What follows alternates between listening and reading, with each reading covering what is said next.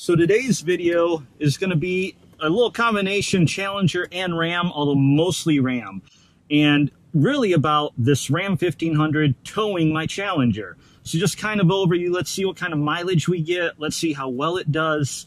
The Challenger has had some weight reduction, so it's probably down to around 30, let's just say 3,800 pounds. The trailer is just a U-Haul rental. I think they weigh in around 1,200 pounds. So basically, we're towing about 50 to 5,300 pounds. I've got, I don't know, 500 pounds of stuff and gear, tools, jack, because we're going racing, so got to have stuff, not to mention me. Full tank of gas. And this is a 2017 Ram 1500 crew cab. So it has a 5.7 bed. It does have the 5.7 Hemi in it. I bought it used, but I've had it now for a year and a half. Heck, I bought it with 39,000 miles. It's got almost 74,000 miles on it now. So first thing, I'm gonna throw it in tow haul mode. Tow haul mode active. And then let's go ahead and reset the mileage and see where we're at. Right now we're averaging 13.1, but that's because I've recently been towing. Okay, let's do our trip A is the one I normally use. Let's reset it. All right, it's all zeros. And then let's go to our fuel economy and reset, so it's all at zeros. Now this again is just about towing the car. I do also tow a travel trailer. That's going to be a different video because travel trailers are a completely different animal. And we're up. I'm going to tell you right now, just pulling out slowly, this truck, it doesn't even feel the car back there. Like, you don't even feel anything at all. Oh, I need to put in the directions. I know where we're going, but I like to know about traffic and things like that. So let's go ahead and throw it into the old ways. We're headed out to Texas Motorplex. All right, it's an hour, 11-minute drive, 67 miles.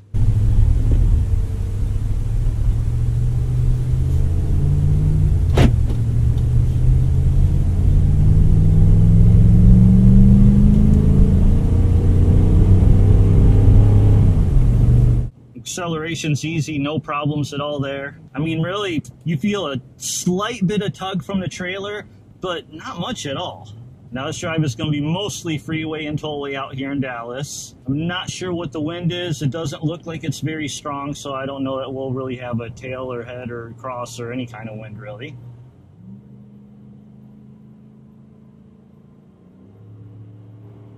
Merging on the freeway, no problem at all. And I'm up to 70 just like that. All right, right now we're just cruising along about 68 to 70. We're already just at 10.5 and it's actually slowly going up in mileage. By the way, one thing I love about these Ram trucks, and some not a lot of people know about, but if you go into your options in your Uconnect, there's an option to turn the rear cam on anytime you want. And I moved it down to here because sometimes I just like to hit it and take a look and see what's going on here. And that's pretty cool. You can see everything, even on the freeway. Now, it will shut off pretty quick because I think the Uconnect's like, doesn't want you just watching your screen, so see it just shut off on its own.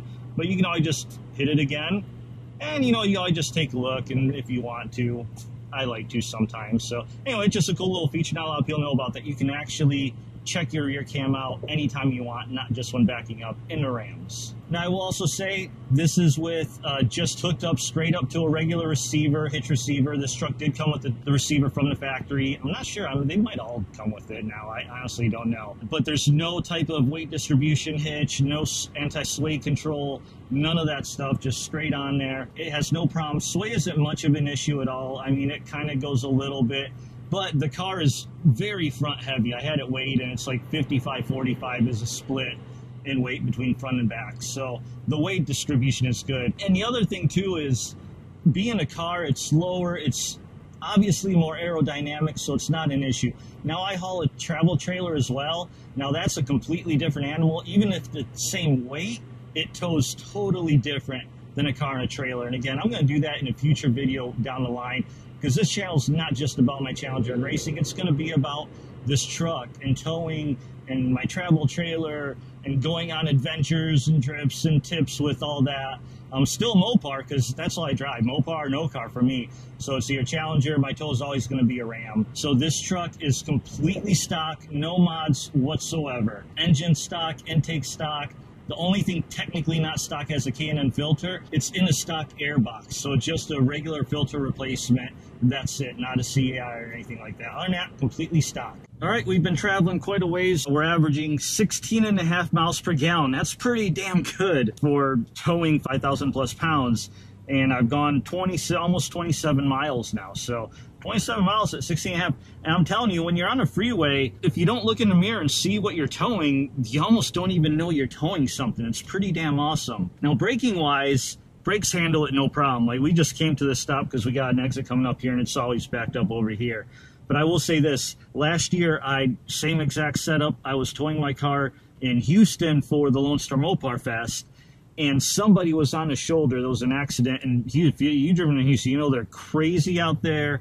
It's insane. People drive fast, and they don't give a crap about no one. And it's pretty busy. So it's like I had no way of changing lanes. And this person came out right in front of me from a dead stop. I'm doing 60, 65. And he came out right in front of me. And I had to slam the brakes, and I slammed them hard. And honestly, at that moment, I literally accepted the fact that I was going to crash. Like, I was like, I'm crashing. There's no way I'm not going to hit this guy. And I don't know how.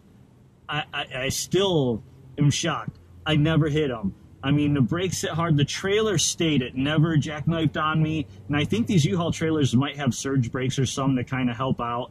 And that may have been the deciding factor. I don't know, but it handled it. And I'll tell you what, my heart was racing. But my truck was able to stop it. The trailer stayed straight.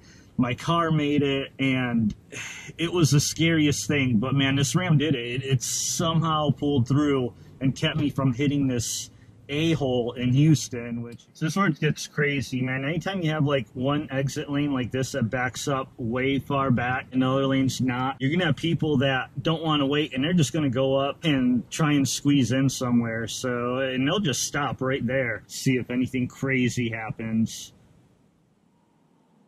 Man, that Expedition forced his way in there. See if there's anyone else. Now, I'm just waiting for somebody to try and get in front of me because they're like, oh, you got a trailer, you must, take off slow so, gap will open up. But that ain't how I drive. That's the thing, man. This Ram, it can handle it. You can stay bumper to bumper. You can stay up, brake hard. So you can avoid leaving that gap open for the people that just want to take advantage. Yep, ain't no one getting in front of us. Now it's too late. They're going to hit that guardrail before they get in front of me now.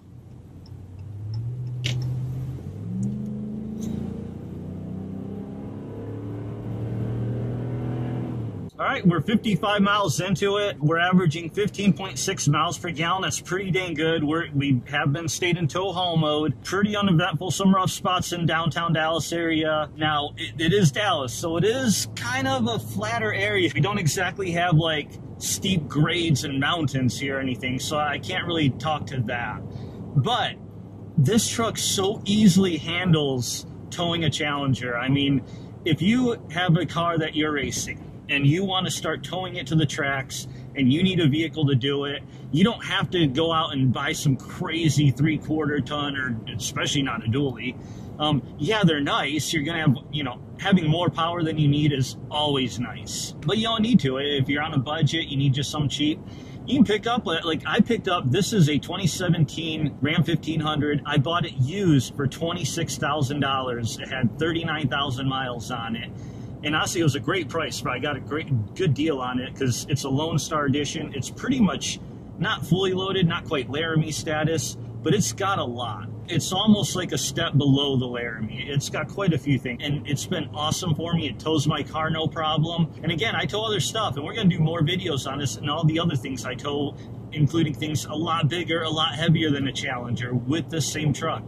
So thanks for watching. Hope this helps. Especially if you're out there looking for a tow vehicle or trying to figure things out.